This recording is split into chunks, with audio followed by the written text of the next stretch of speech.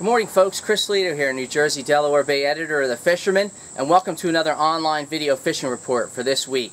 Tropical storm Christobal came off the coast and brought with it a lot of waves. The surfers were real happy. The beach anglers had to really work through those waves. But the heat wave that's going to follow is going to really change the fishing in the coming weeks.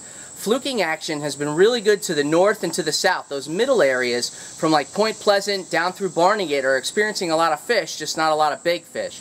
The big fish are in Raritan Bay and the channels and just offshore at Shrewsbury Rocks, and also off Cape May in Delaware off Site 11 and the old grounds. You got to go big, some big bucktails, live snappers, and those will be the baits that you can use to catch those really big fluke right now as they migrate offshore.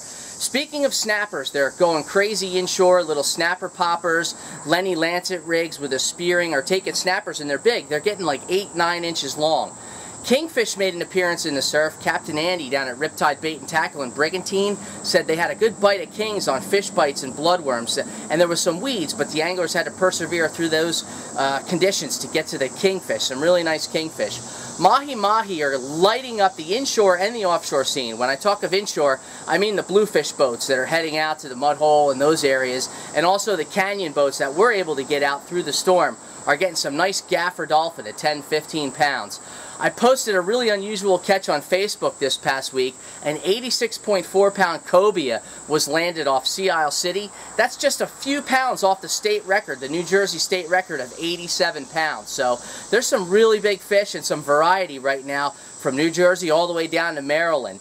You want to get out there early in the morning and late in the day with this heat wave. So the bass are starting to bite. I've got some reports of stripers. We had some cold nights and the stripers started to turn on eels and live spot.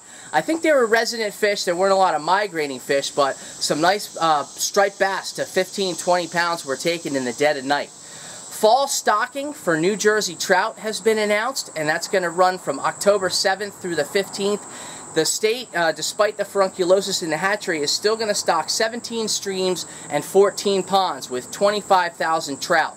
The big breeder trout, I was told, are going to be going into the ponds in South Jersey, those big browns and big rainbows. So if your fall action is good in the salt, you might want to take a ride inshore and do some trout fishing come October. New Jersey sea bass has just opened. That's a big deal because we've been catching some really nice sea bass on the rough bottom while we're fluking. The limit is now 15 fish at 12.5 inches. So look for some of those bottom fishing boats to switch from laying and stuff to sea bass because there's going to be a real good bite on sea bass coming up. Down in Delaware, the croaker fishing is red hot. They're getting some big croakers mixed in with some flounder, and if you head out offshore a little bit, they're also catching some real nice triggerfish that are mixing in.